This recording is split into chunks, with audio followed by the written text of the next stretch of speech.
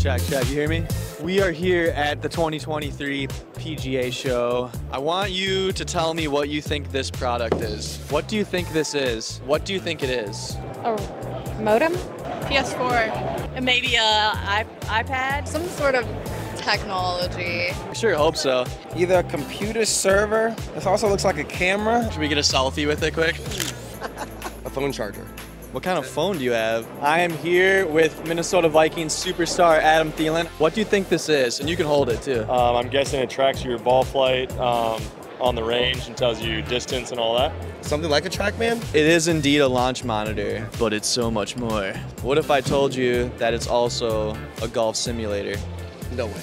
I would have trouble believing you. What? No way. I'd like to see it in action. That'd be pretty impressive. That is a golf simulator. This? Do you think that could fit in your golf bag? I might put this in my pocket. Do you want to give it a try? Heck yeah, I do. We had to make sure he's the real Adam Thielen. We are here at the Wave Cave. About to make some waves in the Wave Cave. You're hired.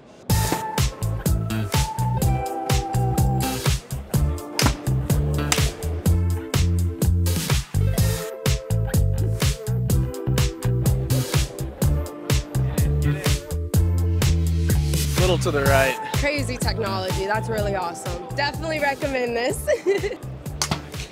How did it feel? It felt really good, really good. Yeah, no complaints.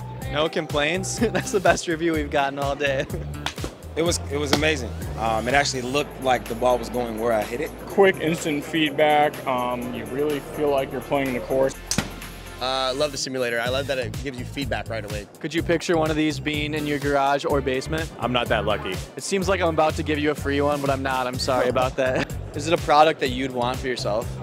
Yes, if I was financially stable. How much do you think the Golfzon Wave costs? I'm gonna have to say, based off the competition, it's got to be 20 grand, I would say.